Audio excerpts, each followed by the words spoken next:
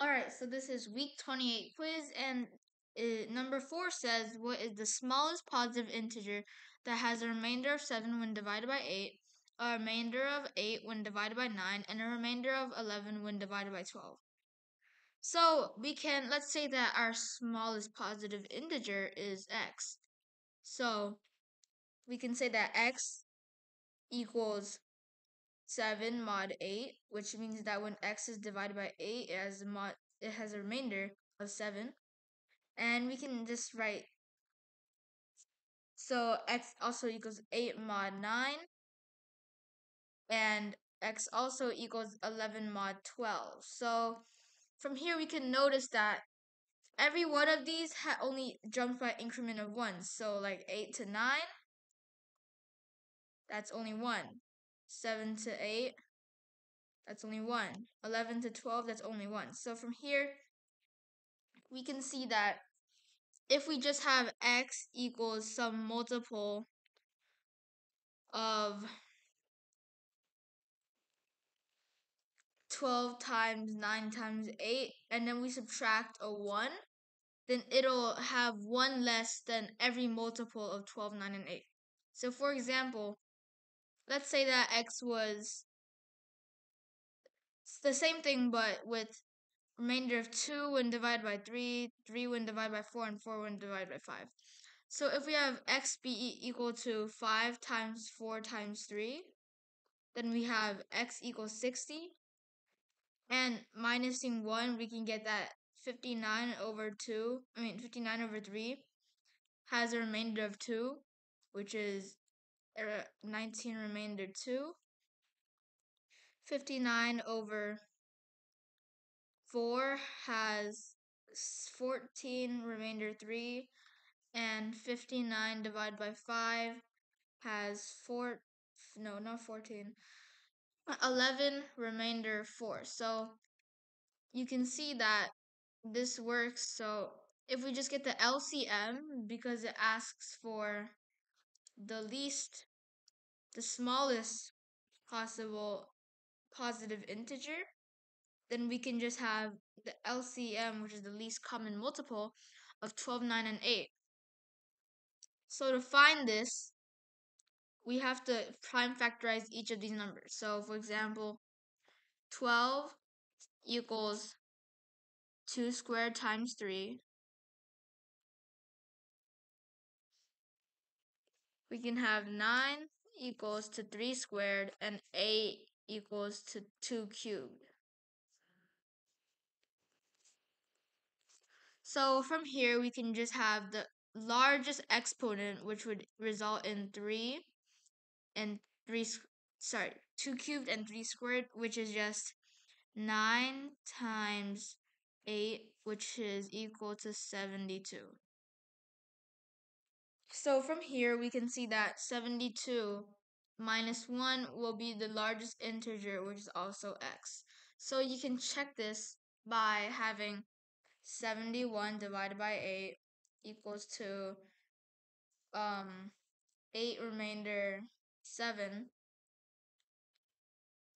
71 divided by 9 equals 7 remainder 8. And 71 divided by 12 equals 5 remainder 11. So this all works. So the answer is 71. 71, yeah. So the next question is question 8, and it says, Bill buys widgets for $3, Gidgets for $8, and Pidgets for $11.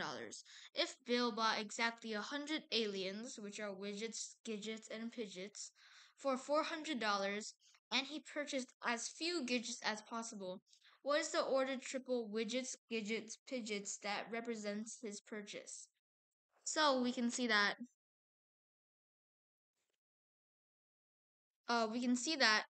if Bill buys widgets for $3, so let's say widgets equals 3, Gidgets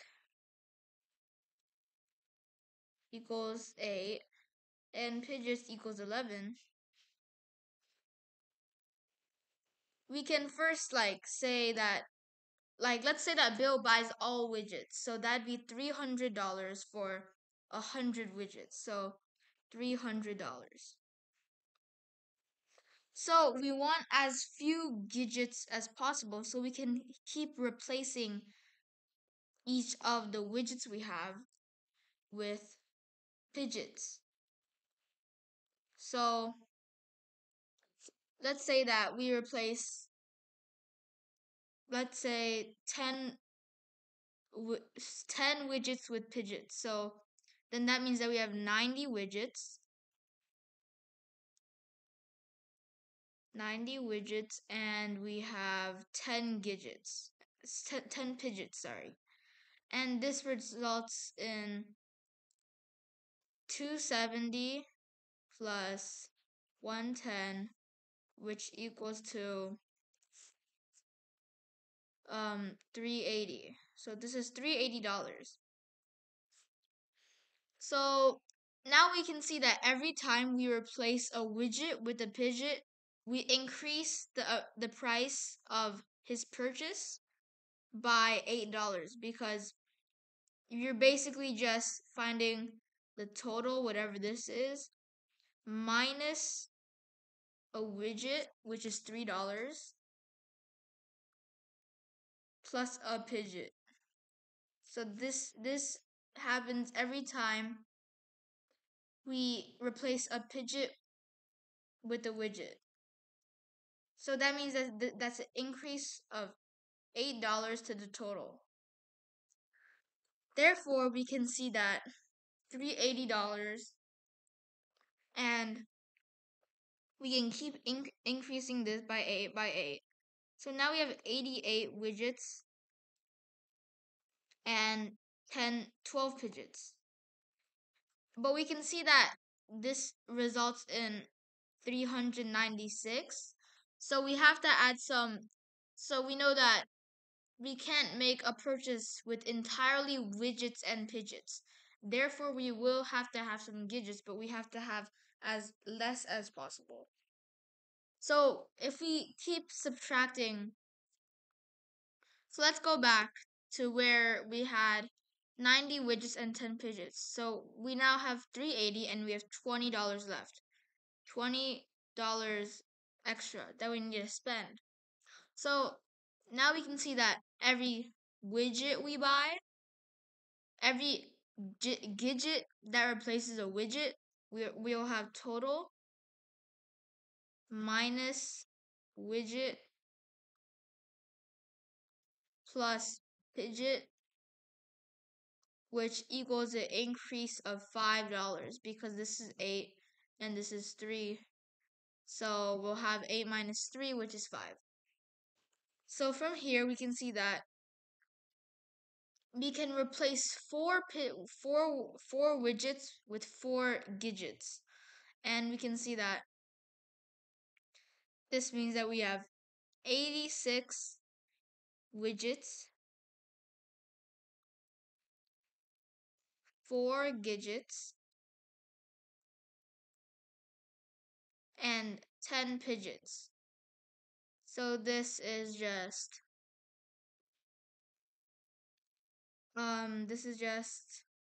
258 plus 20 plus 110.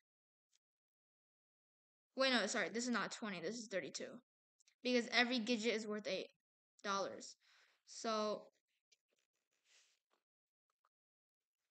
So using this, we can see that, why is my screen not working?